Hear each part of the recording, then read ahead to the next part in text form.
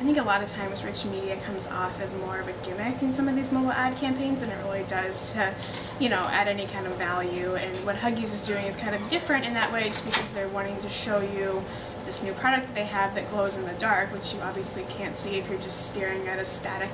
banner ad and that kind of thing. And so it's using rich media where you basically like tap the light on and off to see how the product looks in the light versus how it looks in the dark, and really shows you something that you wouldn't be able to do necessarily through digital in general. Mobile kind of is an interesting way to